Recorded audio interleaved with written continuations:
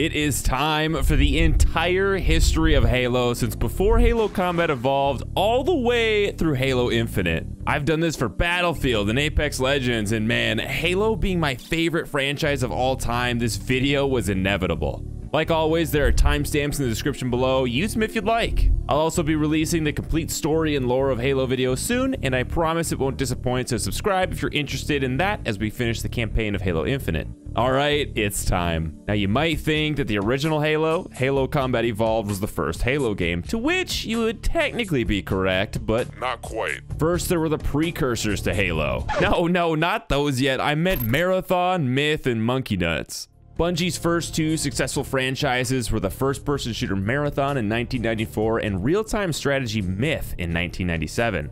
Marathon was a Macintosh's answer to the PC's Doom, but it took the relatively young first-person shooter genre at the time and added physics, dual weapon wielding, networked multiplayer, and a story with objectives. You played as a nameless cyborg security officer in Mjolnir Mark IV armor, revived from stasis to defend the UNSC Marathon from alien incursion with the help of increasingly unstable, rampant AIs. Sound familiar? Myth was a real-time strategy fantasy game without resource management or building construction, but Bungie's design team thought Myth would have done better if it were sci-fi like StarCraft. So as Myth 2 was coming out, there was a small group within Bungie that started working on a new project called Monkey Nuts, which was the code name for Halo. Well, only for a week, because the project lead Jason Jones didn't want to have the awkward conversation with his parents that they were working on a game called Monkey Nuts, so they renamed it to Blam. Blam was another RTS game like Myth, but it was sci-fi themed and took place on a distant Dyson Sphere planet called Solipsis. Controlling the troops felt a bit boring, so they changed the game to be a third-person run-and-gun shooter.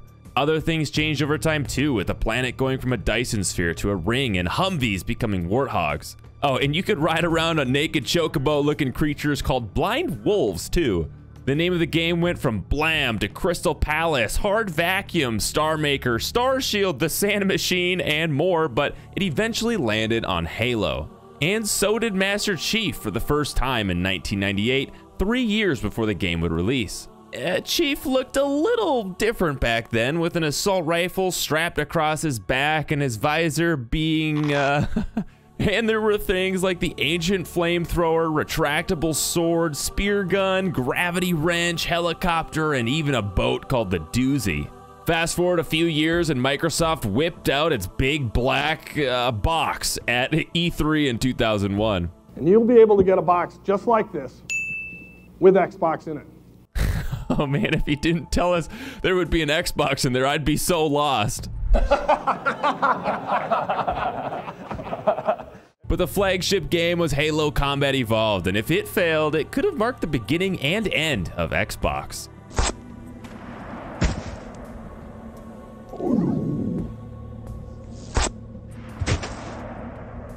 Recon reporting. Hostiles have been neutralized. Say again? Over. The drop zone is clear. I repeat, the drop zone is clear. But Halo had other plans. Before it even released, everybody was talking about how this new game from Bungie evoked feelings of adventure and exploration within a very interesting world with the freedom to go anywhere. It looked and sounded different, and after it was presented at Macworld by Steve Jobs, it went absolutely viral and became one of the 5 most anticipated games on 3 continents. The composer for the Halo soundtrack, Marty O'Donnell, knew that no matter what people thought about game music, there was something about getting a melodic hook or jingle stuck in someone's head that was incredibly powerful for branding, and he was right. Not only did Halo bring a sense of adventure, stunning visuals, and epic music, but also a smooth gameplay experience with memorable alien architecture, enemies, weapons, and vehicles in an open environment. Back then, most first-person shooters were tunnel-based, resulting in claustrophobic experiences, but Halo was mostly the complete opposite. Finding an interesting enemy like the Covenant with their variety of elites, grunts, jackals, and hunters made combat different every time, and after getting your heart pumping from the Flood jump scare, it introduced a whole new element to the story that made you want to explore more. Cutscenes were also impressive, playing out as intense action scenes, dramatic reveals, galaxy-impacting events, and even horror at times. There was so much wonder there, and around it was groundbreaking gameplay to support.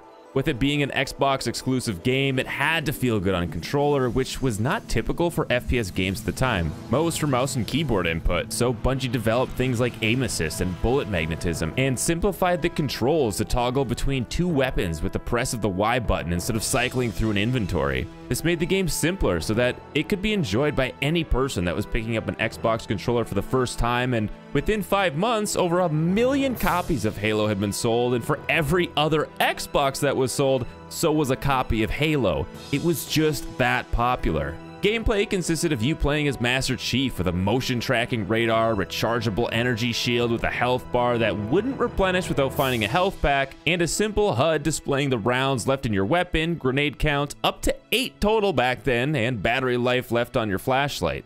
The physics were fun, with stacking a ton of grenades under a Warthog and launching it or you across the map.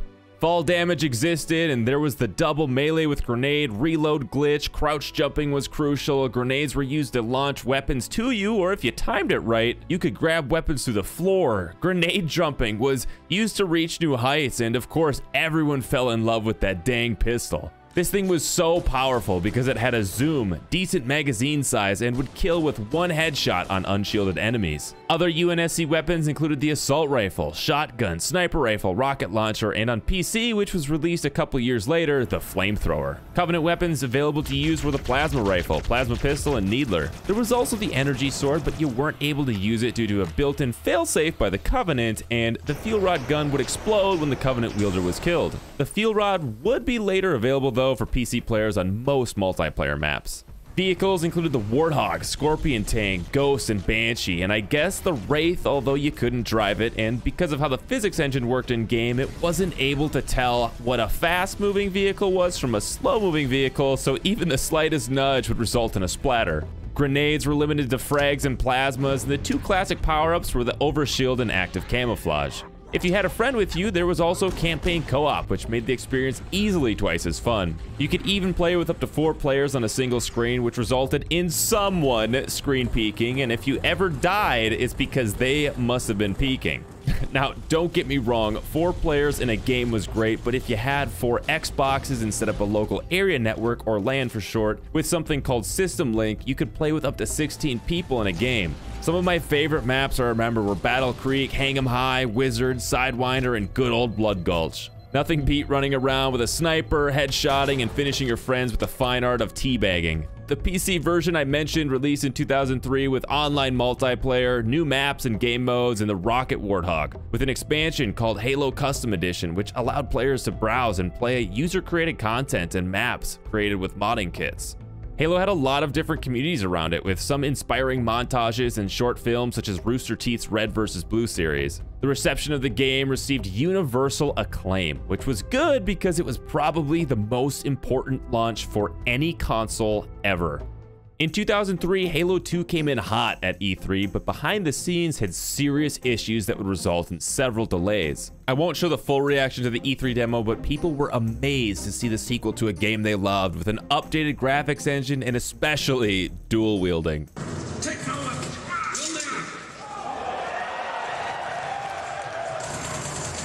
Bungie also made an entire new physics engine called Havoc in Halo 2, so everything about how vehicles, projectiles, and the environment interacted was changed. The lighting model was also updated, and after the E3 demo, the team realized they had a serious problem on their hands. With all the new updates they had made for Halo 2, the game wouldn't run on the Xbox. 2 years of work were thrown in the trash, and the entire team banded together and pulled insanely long hours to meet the release date around 1.5 years later. Because of the time crunch, the third act of Halo 2's campaign had to be cut entirely. Bungie wanted to do something unexpected with Halo 2 and give people a view on the Halo world that they didn't think they'd get. So we got to see the universe not only from Master Chief's perspective, but also from the Covenants as the Arbiter. Interestingly, for 97% of the game's development, apparently, the Arbiter was actually called the Dervish. But because Dervish was associated with Islam and times were complicated due to 9/11, Bungie decided to rename him the Arbiter at the last second. The third act of the campaign that got cut from Halo 2 was meant to be Master Chief and the Arbiter coming together and defeating the Prophets and discovering the Ark and the deeper secret inside of it.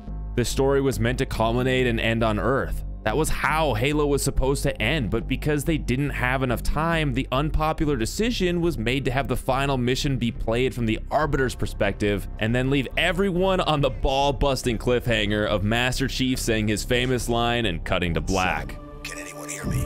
Over. Isolate that signal. Master Chief, you mind telling me what you're doing on that ship? Sir, finishing this fight.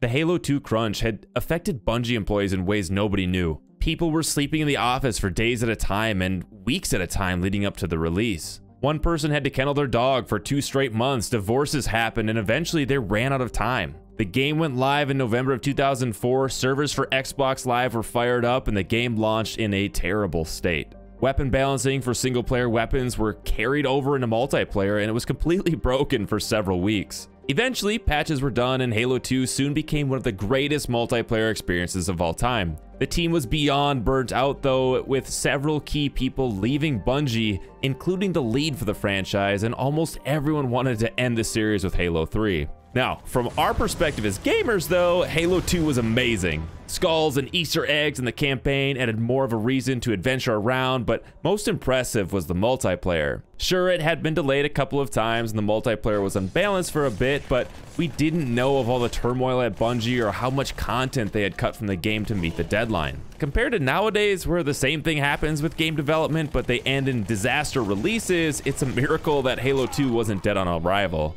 Halo 2 could be played online with Xbox Live or through split screen and system link LAN connections. Matchmaking was new though, where players would choose the type of match they'd want to play, and then the game would select a map and game type and automatically match players in a lobby. This kept a steady flow of games available at all times and was considered revolutionary at the time. It also allowed for the skill-based ranking system of 1 to 50. Ranks were based purely on wins and losses, meaning in-game performances like kill-death ratio, flag caps, bomb plants, hills capped, and whatever else meant nothing. It was all about if your team won or not.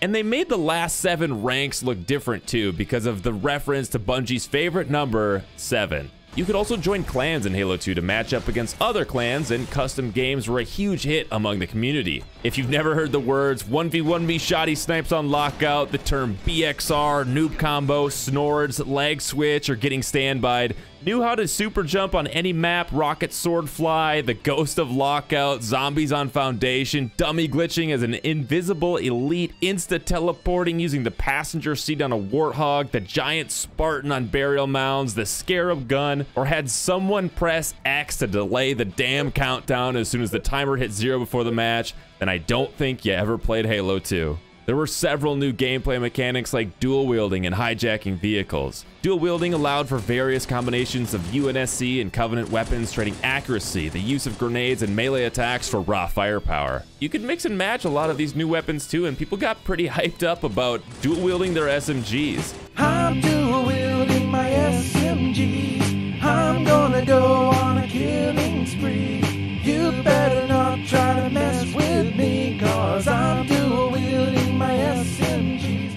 Energy shields were stronger and recharged at a faster rate compared to Halo CE, but health acted differently. Health in Halo 2 replenished after your shield was fully regenerated, which was attributed to a new biofoam dispenser in the Spartan armor. The only power-ups were still the overshield and active camouflage, and new weapons included the battle rifle, SMG, sentinel beam, beam rifle, carbine, brute plasma rifle, and brute shot, with new vehicles being the Gauss Warthog and Spectre. Default maps at launch for arena play were Ascension, Beaver Creek, Colossus, Foundation, Ivory Tower, Lockout, and Midship, with big team battle maps being Burial Mounds, Coagulation, Headlong, Waterworks, and Zanzibar. Several map packs released as DLC, bringing favorites like Warlock, Sanctuary, Turf, Containment, Relic, and Terminal, among others. Offline LAN tournaments organized by local groups in the MLG also blossomed with Halo 2, with memorable names like Ogre 1, Ogre 2, Walshy, Karma, Gandhi, and teams like Carbon, Straight Rippin', and Final Boss. The Halo 2 modding community also blew up in an odd way because you could install mods from your computer onto your Xbox through a program called .halo and some hardware called Action Replay in the original Splinter Cell game. I wasn't sure how it worked, but I did it anyway. Countless hours in custom games with friends were spent flying around on Gauss Warthog cannons, shooting grenades and rockets out of shotguns, and changing creating, or spawning in pretty much anything you could imagine. Like the first Halo, Halo 2 received critical acclaim with statements of it being the best multiplayer experience of the time, but some criticized the short campaign with a seemingly abrupt ending. Following the massive success of Halo 2, Bungie wanted to finish the grand trilogy in an epic fashion compared to The Lord of the Rings, but what followed was a mountain of work and undoing everything they had done on Halo 2. This was because Microsoft rolled out the Xbox 360 and had redone all of the underlying live systems, which broke everything across the board. Once again though, Bungie wanted to do more than they had done with Halo 2 and to surprise fans once again with features and story points that people wouldn't expect or even know that they wanted. They decided, what it really needs is some death. You actually want to get to the point where the player goes, well, wait a minute, I've been this character for 3 games. They can't possibly kill me. By having the reality of death a part of the story, it did actually introduce this tone of heroism. Johnson, sound off. The thought was that if some main characters died, it would make people feel like they would be at risk and in turn, their actions more heroic. It was decided that Miranda and Sergeant Johnson would be the lost souls, and more than that, Johnson would be killed by 343 Guilty Spark, who you thought was your buddy. Some at Bungie thought this was a massive mistake, but the writers wanted to have big stakes at the end, which they did. Master Chief had left Cortana with the Flood and Gravemind at the end of Halo 2. The Covenant had occupied Earth. The Elites and Brutes were destroying everything that the Prophet of Truth hadn't yet. All of the Halo rings were primed and ready to fire. The Flood were infesting everything, but at least you had the Arbiter to keep you some company.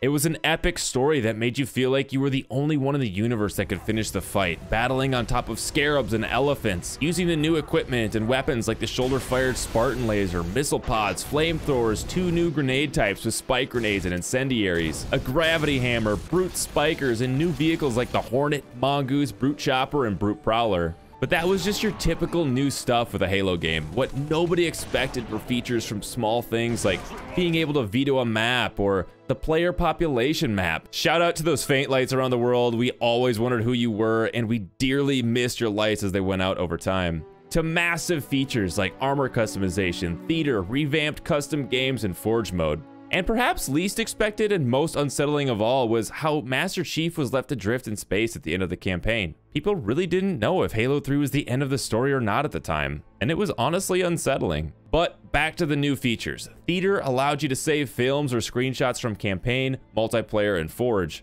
You could watch from first person, third person, or a bird's eye view of anything that happened in a match, and this feature was huge for making machinima-style videos and montages. Clips and screenshots were shared with friends, and some of the favorites were even featured by Bungie on their favorites page. Forge mode could honestly be its own video entirely, but it was an object editor that lets you modify multiplayer maps, changing things like spawn points, weapons, vehicles, teleporters, and properties of the map. The most creative maps were featured on Forge Hub, and some of the best player-created maps were even put into matchmaking. The game modes that were enabled by Forge in custom games like Mongoose Racing, Griffball, Parkour Courses, Infection, Duck Hunt, Tower of Power, D-Day, Fat Kid, Conquest, and countless others added so much depth to Halo 3 that there was always something new to try. Forge was ingenious and revolutionary to the Halo franchise and added years of player-made content. To market the epic game that was Halo 3 before it launched, there were also these awe-inspiring cinematics like Starry Night, which was a commercial during the Super Bowl, flashing back to John's childhood and contrasting that to his current life as Spartan 117 with the Bubble Shield teaser.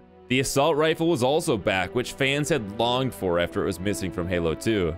Then there was the Believe campaign that kicked off with the Museum of Humanity, which still gives me chills watching it. It featured a live-action interview with a UNSC retired major that fought in the Battle of New Mombasa alongside Master Chief, where he reminisces about his memories of the inspiring hero. There were several similar testimonials, with one of them discussing the supposed death of Master Chief and his gravesite.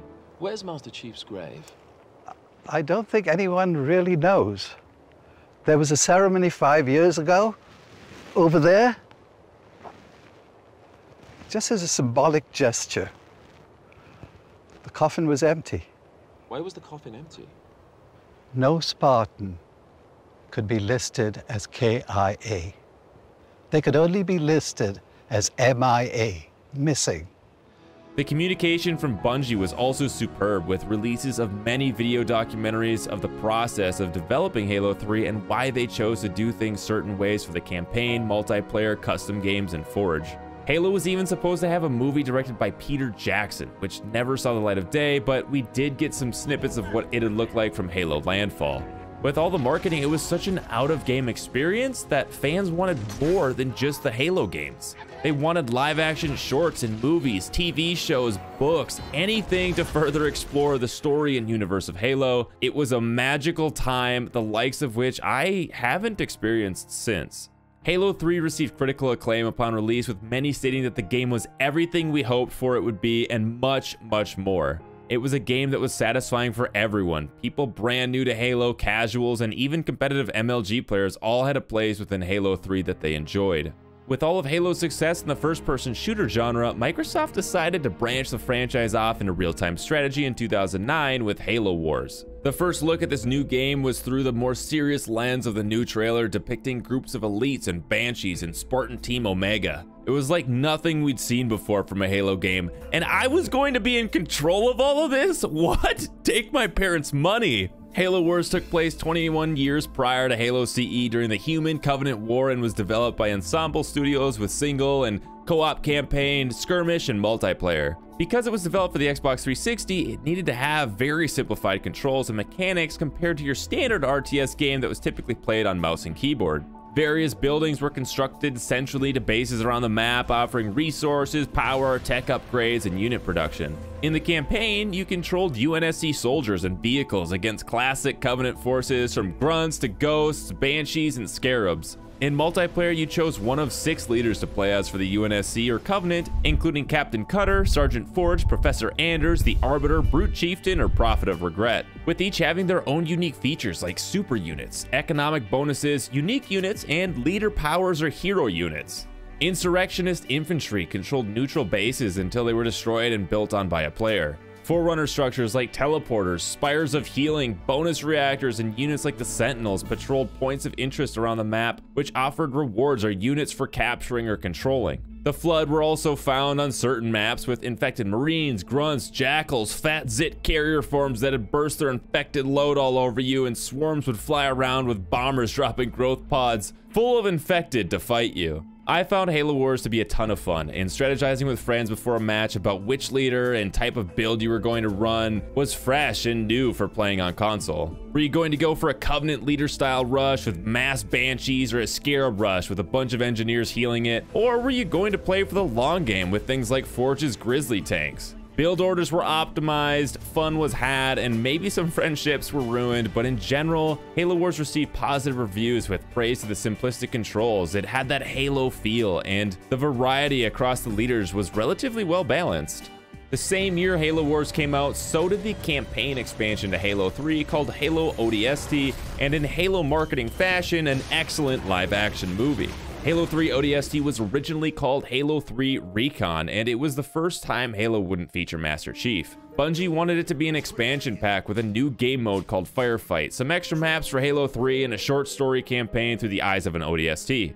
The story actually took place during Halo 2 when the ship at New Mombasa took off and it shoved this group of ODSTs off course that were set to land together. Because you didn't play as a cybernetic super soldier Master Chief and were now just a highly trained human in some cool body armor, you were much more vulnerable and had to think about what you were doing a little bit more. The game was darker, new silenced weapons were added, and dual wielding was out. Visor mode would scan the environment, outlining everything from buildings to plants, enemies, and objects to interact with. There was this cool map you could pull up, but the motion tracker radar was gone and the health bar made a return. It felt much different than the run and gun mentality of playing as the Master Chief, and for some people they hated it, whereas others loved it. Firefight was a single or cooperative mode where up to 4 players would essentially battle through waves of Covenant enemies. Each wave meant new bad guys, 5 waves made up a round, and 3 rounds was a set. Gameplay modifying skulls could really mix things up too, but I'm just gonna let Sergeant Johnson explain.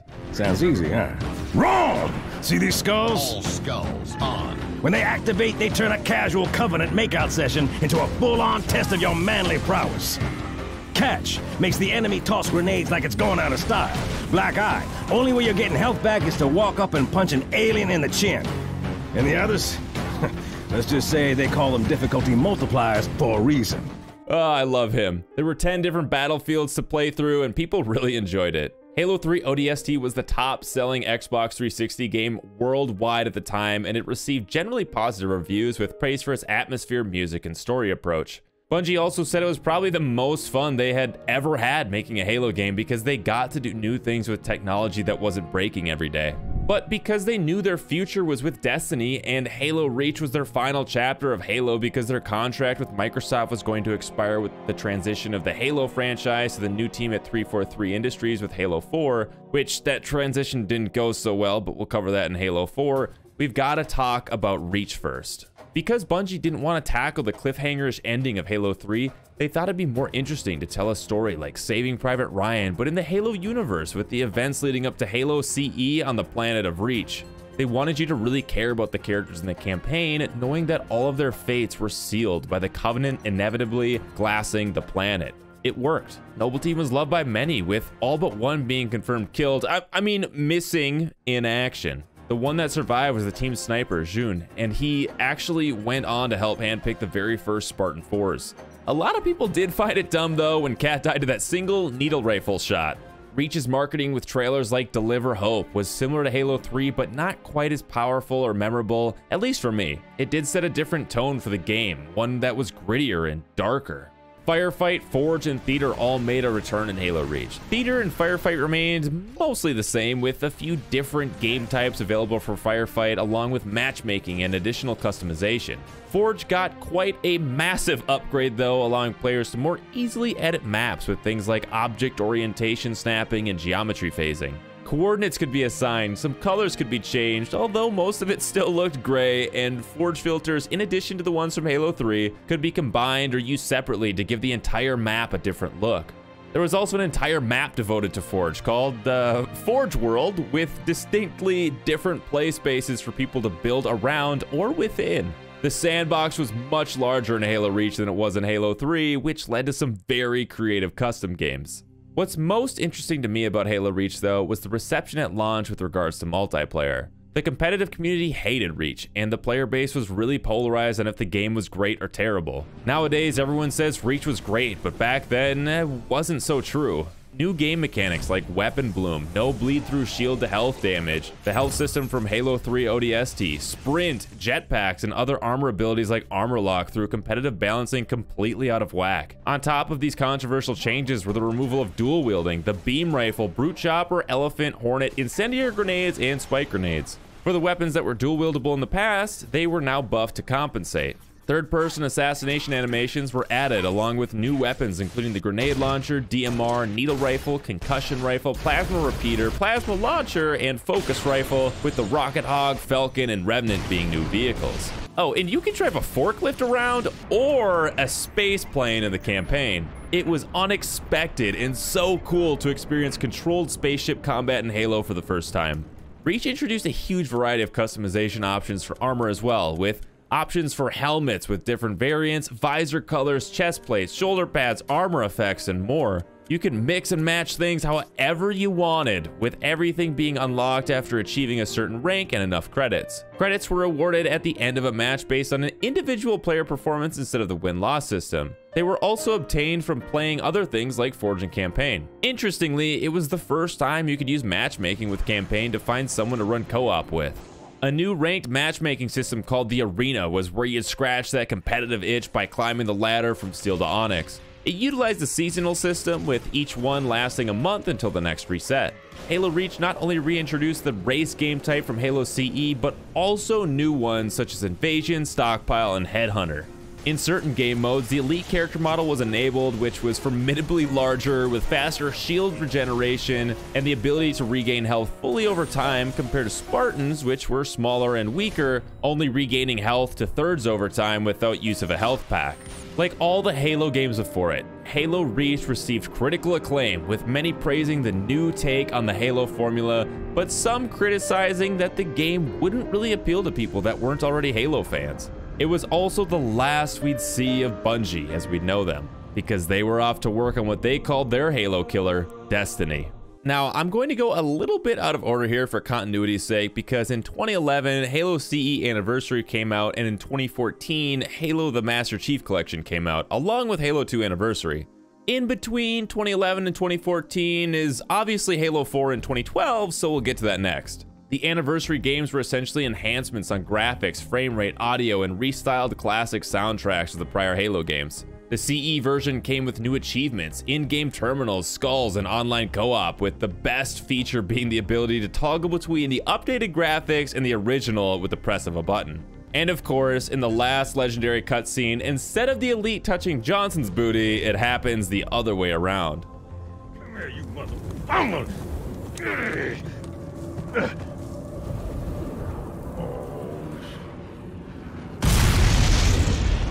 This is it, baby.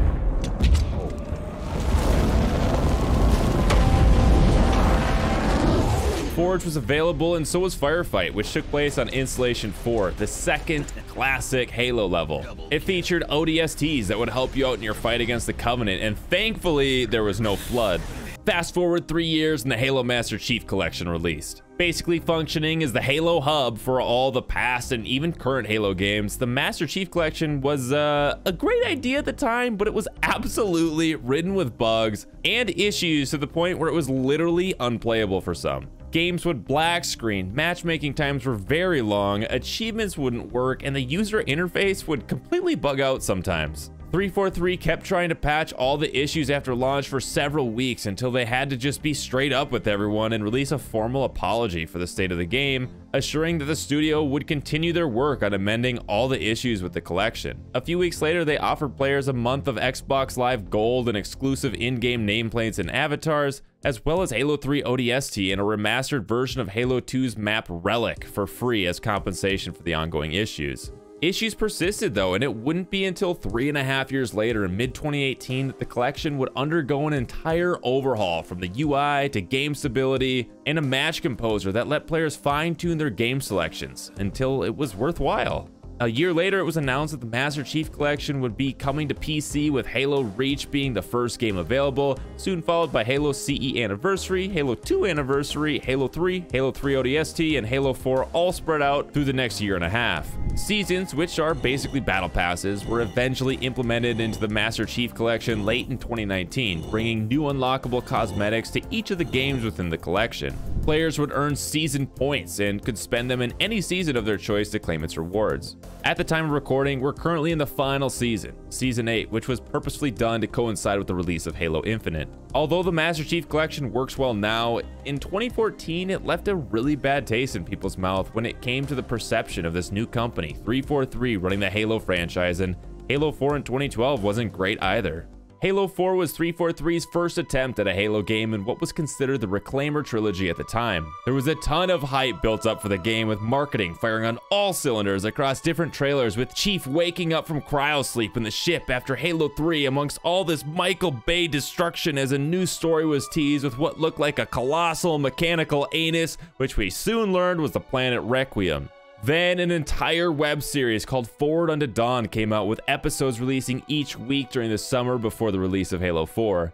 It followed the story of Cadet Thomas Lasky at a military training academy 31 years before the events of Halo 4. The academy gets attacked by the Covenant, a lot of people die and fall from the sky, but of course, Lasky and a surviving squad are rescued by none other than Master Chief. Lasky is later seen as the captain of the UNSC Infinity, which is a major part of Halo 4's setting and campaign. 343 respected the original trilogy and those that worked on it, but because of that, nobody felt confident enough to deviate away from what core Halo was. There was a lack of leadership internally, and with only one main Bungie employee, Frankie, joining the 343 team, they were struggling. The team had big ideas, but they really just wanted to separate themselves from the Bungie era, so they did things like changing the way Master Chief looked, or the UNSC Forward Unto Dawn, and added a new enemy, the Didact and the Prometheans. In hindsight, 343 said they probably should have all worked on a faithful, unbelievably beautiful remake of Halo CE instead of the forward-thinking Halo 4 that they dreamt up. Fans didn't like that Halo looked different, and even 343 felt like Halo 4 was a pale imitation of past Halos. The campaign was lackluster, with run through a horde of enemies, press a button, rinse and repeat loop, but the story was actually quite good.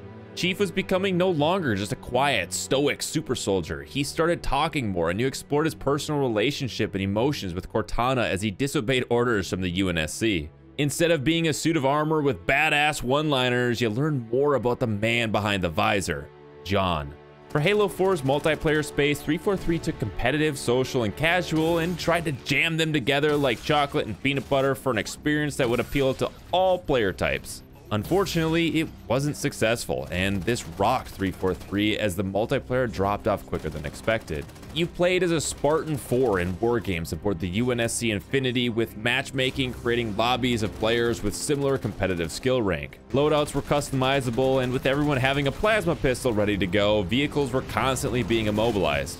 Armor abilities made a return with these new things called tactical packages and support upgrades, which added another layer of customization to your loadout. Random and personal ordnance drops were added too, but at first glance, they felt a bit like kill streaks from Call of Duty. New weapons included the railgun, sticky detonator, saw LMG, storm rifle, one-shot bolt shot, suppressor, scatter shot, light rifle, incineration cannon, binary rifle, pulse grenade, and the new vehicle, the Mantis. It was a bit disappointing that there was no UNSC flying vehicle like the Falcon or Hornet from past games.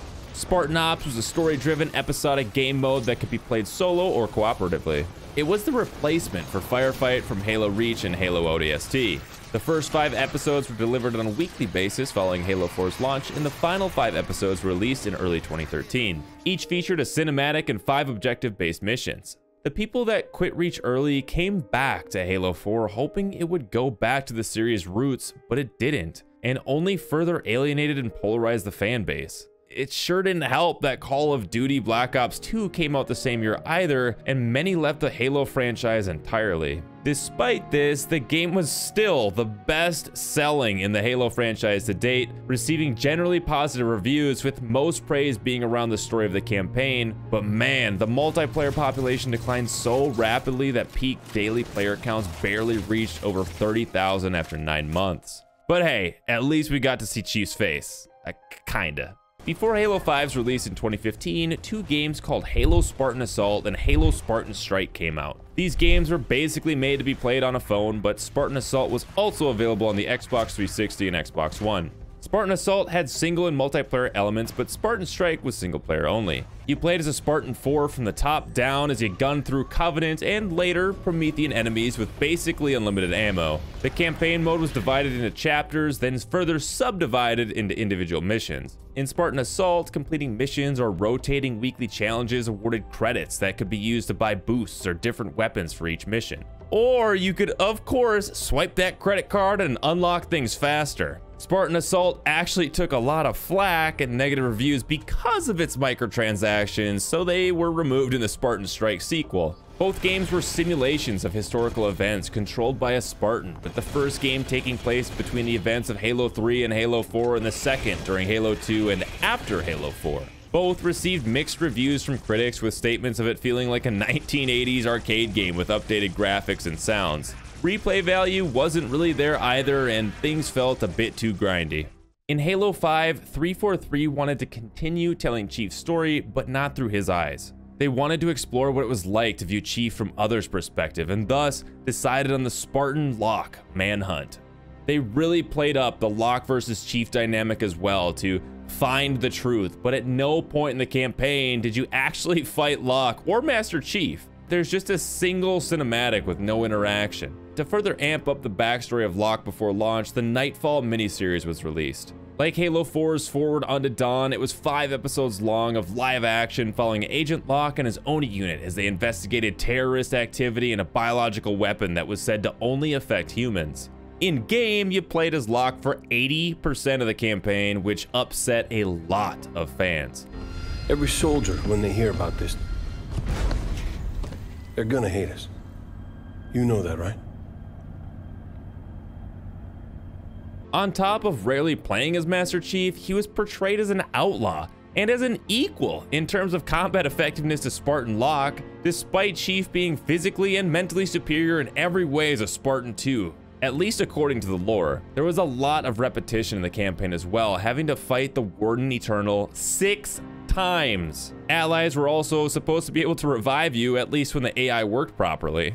Many felt like Halo 5's campaign experience and story was a complete step backwards. People also hated that there was no split-screen local play anymore for the campaign or multiplayer. Microsoft's Phil Spencer came out and said, "The vast majority of people, at least those whose consoles are connected to Xbox Live, are playing co-op across Xbox Live, not locally. We see the robustness of what Xbox Live is today and where people are playing across Xbox Live. You at your house, me at our house. We know that's the vast majority of the co-op play. With Halo 5, the team really wanted to focus on making that experience great, both visually on the screen that you're looking at and all the systems in place." He then went on to say, "I love the nostalgia of the couch co-op of what Halo did in the past, but I also know in the realities of the day with people's busy lives, it's not as easy to get everybody in the same physical place. It's one of the advantages that Xbox Live obviously offers." People were now not only upset about campaign, but also that couch co-op was ripped out of a franchise that had had it for nearly 15 years. But hey, at least it looked good and played at 60 FPS now and was teen rated, right? Halo 5 eventually had a much more appealing forge than Halo 4, but at launch, multiplayer was split into classic arena competitive play and this new thing called Warzone. Warzone wasn't just the large-scale big team battle player versus player anymore. No, it added another layer with enemy AI objectives and capture points. The requisition point system was also integrated into Warzone with essentially loot box cards that you'd redeem for weapons or vehicles to call in while playing. These could either be purchased with real-world money or unlocked for free with rec points, which would be acquired by, just playing the game. Rarities of classic weapons and vehicles were assigned, which broadened the pool of available options, and we thankfully had more aircraft to choose from with the addition of the Wasp and Phaeton. However, cosmetics were locked behind the RNG rec point system as well, which some people absolutely hated. On the opposite end of the spectrum from casual Warzone play was Breakout. It was something different for the competitive crowd, featuring single life elimination style rounds on very small maps that needed a lot of teamwork because grenades and weapons were so scarce. Armor abilities were replaced with Spartan abilities, which had no cooldown and could be used at any time. This included the thruster pack, ground pound, clambering, sliding, charging, sprinting, and smart scope for all weapons. Most seem to prefer this over the pickups and loadouts that were seen in Reach and Halo 4. 343 really needed to prove themselves with Halo 5 after the evaporation of the Halo 4 online population and bugfest that was the Master Chief Collection. They seem to get it partially right, with reception around multiplayer being generally positive, getting away from the loadout crap from Halo 4 and back to on-map pickups and power position control. The campaign, on the other hand, was met with a lot of criticism with how disappointing the gameplay loop and story were. If Halo 6 were to fail, it was looking like the end of the Halo franchise at the time. Before Halo 6 would be known as Halo Infinite, the sequel to Halo Wars came out, conveniently called Halo Wars 2.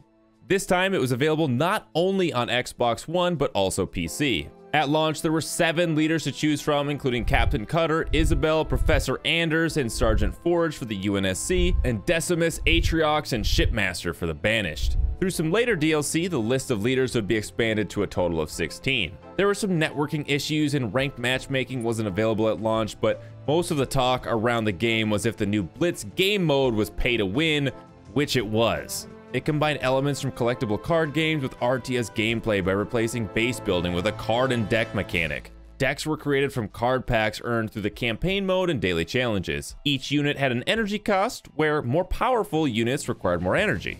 Energy would generate automatically throughout a match, and more could be collected from pods dropped on the map periodically. The issue is that you could just buy card packs through microtransactions like in Halo 5 and farm up a deck of more powerful cards faster than us lowly peasants that were just trying to get them from playing the game. It was once again another bad look for 343. But at least the gameplay was addicting, fun, and simplistic in control, just like the first game, and it had more depth with unit interactions, game mechanics, and building that allowed for a variety of strategies. Of course, balancing had to be tuned, like with any competitive game, real-time strategy especially, but it was pretty bad at first, which turned away a solid chunk of the competitive community. As for the campaign, it once again followed the crew of the UNSC Spirit of Fire, but this time, instead of fighting against the Covenant, you engage with the Banished, led by a brute called Atriox. The story was pretty good, the cutscenes were beautiful, and it helped set up the story of the Banished for Halo Infinite. A few months after launch, a campaign DLC expansion called Awakening the Nightmare was released, letting you control Banished forces against the Flood. Halo Wars 2 received generally favorable reviews for console, but mixed for PC, mainly because there were just better, more complex RTS games available on PC, and Halo Wars 2 was just nowhere near as deep in comparison. The gameplay was really fun and the campaign was good, but there were frequent bugs that sometimes caused crashing and mission events could fail to trigger.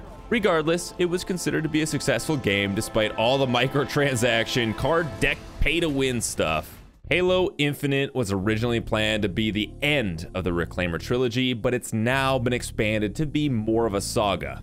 With it being a live service, Infinite is going to be a portal of sorts, with future content coming in the form of DLC. At launch, there's campaign, theater, the boot camp shooting range, and multiplayer. Multiplayer is free to play for the first time ever in a Halo game, and the gameplay really gets back to its roots. Many fans consider Infinite to finally be a worthy successor to Halo 3 and Reach because of the gameplay, art style, level design, and soundtrack. Regarding gameplay, it's solid, with several new weapons like the Hydra, Commando, Skewer, Shock Rifle, Stalker Rifle, Disruptor, Pulse Carbine, Heatwave, Cindershot, Ravager, and Mangler.